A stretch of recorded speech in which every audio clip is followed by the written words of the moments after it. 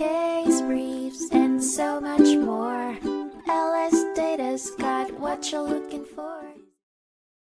The 2007 case of Scott v. Cingular Wireless is an impactful case revolving around a controversial point in consumer law.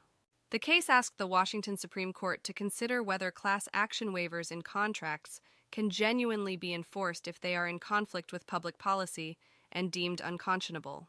The lawsuit was ignited by customers of Cingular Wireless, who alleged the company was imposing unlawful roaming fees and hiding certain charges. The initial decision by the lower court ordered individual arbitration, based on the clause embedded in the customer's contracts that prohibited class action lawsuits. The plaintiffs, however, took issue with this, arguing that this clause was itself unfair and illegal. They contended it not only denied them protection under Washington's Consumer Protection Act, CPA, but it also provided Cingular a way out, an escape from any potential wrongdoing.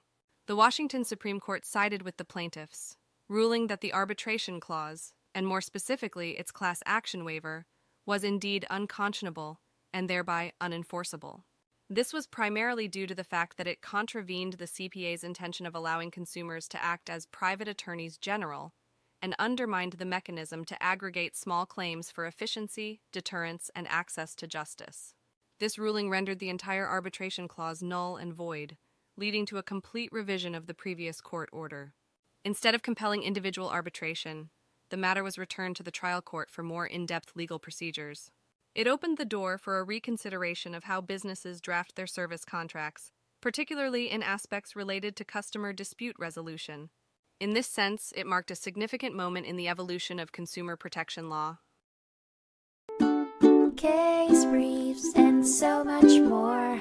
LSData's got what you're looking for. Visit lsd.law, elevate your mind. Leave the stress of class.